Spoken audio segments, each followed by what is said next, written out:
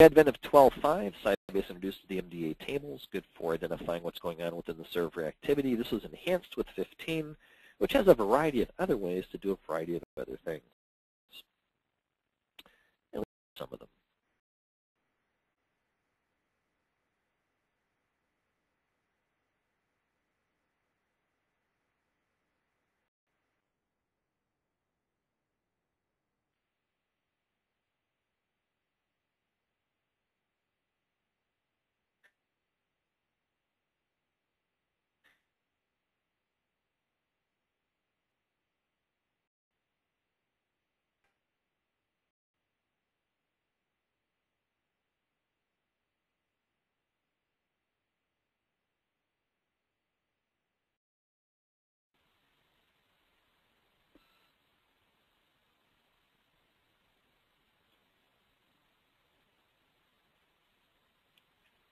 And we'll wait for those questions to come in.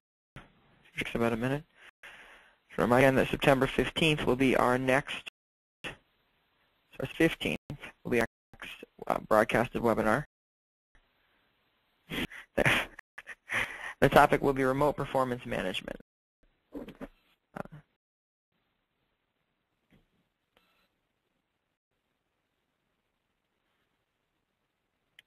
have a copy of the presentation, which is on here. You can email me for a copy of that. That's daniel.goitin@mlogica.com.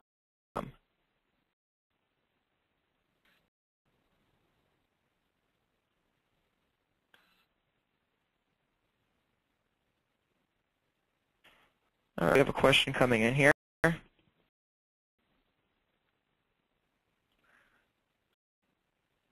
One asks why we use the SP sysmon with clear option.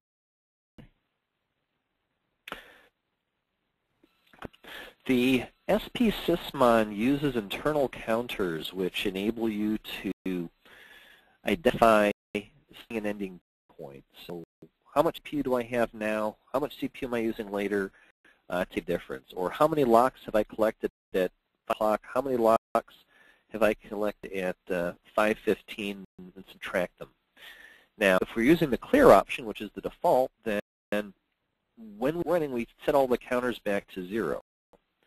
What you want to do is say, okay, check the counters now, check the counters in 5 minutes, check the counters in 10 minutes, and compare those numbers to one another.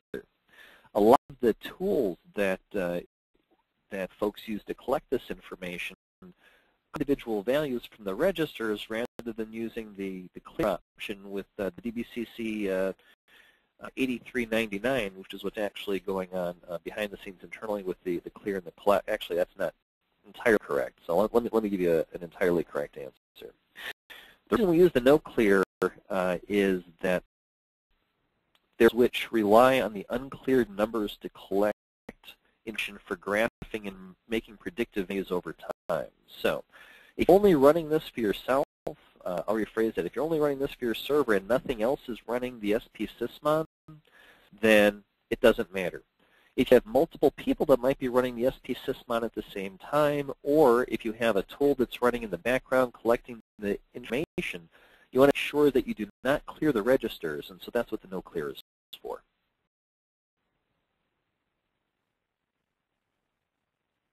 Great, thank you, Jeff. I tried the new Sybase Control Central.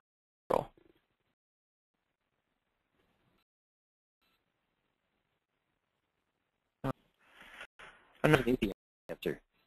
Yeah, quick.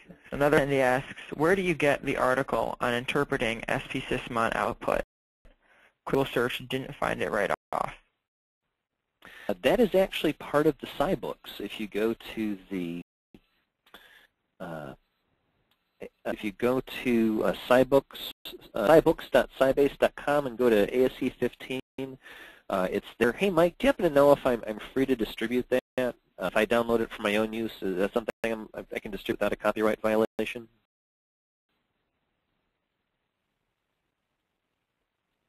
Mike, I don't know.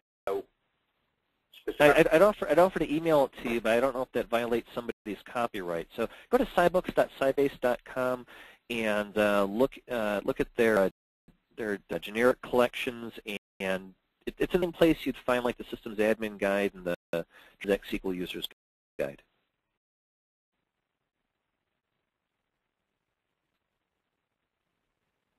Okay.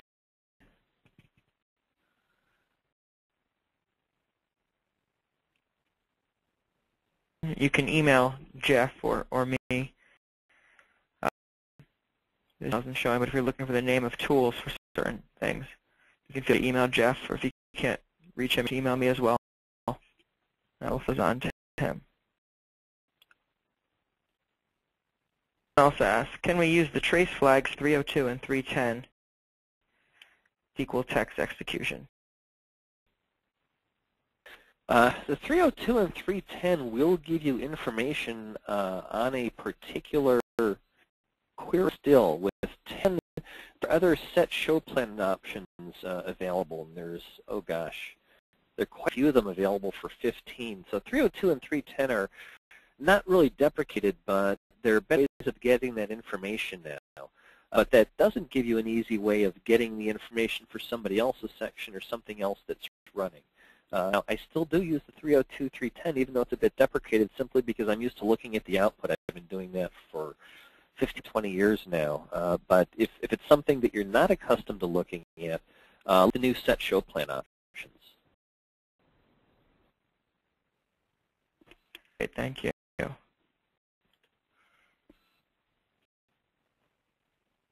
Something about the SP Sysmon will slow down even more a server that's already in trouble. Good question. I haven't.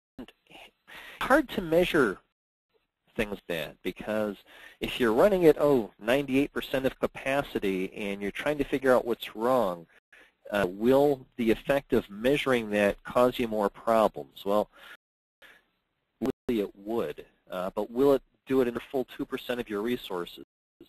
I would expect to, because this information is simply pulling, or rather this command is simply pulling things from registers. Flip side is, if you don't do it, how are you going to figure out where your problems are?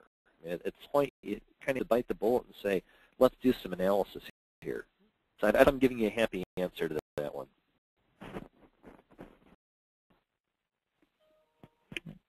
In question, what periods do you recommend for running SP Sysmon? We have 15-minute intervals every half hour. Is that reasonable? Reasonable. I have seen a variety of ways of doing this. The only problem that you run into with the SP Sysmons is that you're taking snapshots. So if your problem is occurring in the 15-minute snapshot you're taking it, then that's fine. You're picking it up. If your utilization is consistent, that's fine. 15 every half an hour, 5 minutes every 10, 5 minutes every 15. It's not so much a right or wrong as does it work for you.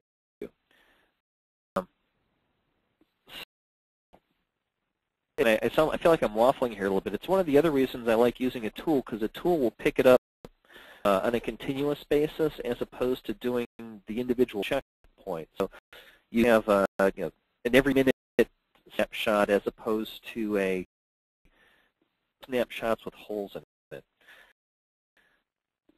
Personal. To ask Jeff, how do we find a command for the longest time during a particular time interval? I mean, which MD tables can be defined out. Keep in mind that the query that runs the longest is not necessarily the query that is giving you the most problem. Let me answer the question that you asked, and then let me answer a slightly different question, which is the one that you're intending to ask, or maybe the one that I have more fun answering. If you look back at this process SQL text and the SQL text, part of information you get out from the sys statement is start time and end time. So if you think about it, you want if all you care about is run longest, well, you subtract the end time or the start time from the end time, and whatever has got the biggest range is going to get you your answer. That may not be your biggest problem. Let me be specific. I was at a shop a while ago, and I'm coming back to this tool because I'm using it a lot to answer this particular question. And I was telling him, sometimes queries that are causing you the problems aren't the ones that are causing you the problems. Because if, for example, you've got a query that's running at times a second, and it takes, say, 1.2 seconds to run, well, nobody's going to call and complain if something takes 1.2 seconds. But if that's taking up 40% of your resources, then tuning that 1.2 second query down to, say, 20 milliseconds is going to give you 40% of your box back. And the guy laughed at me and he said, we don't have that problem here. Well, guess what? If it's not the famous last words, nothing is. We found that there was a query that was running in a little over a second. It's closer to a second and a half, and it's taking up 43% of the resources on the box. And all we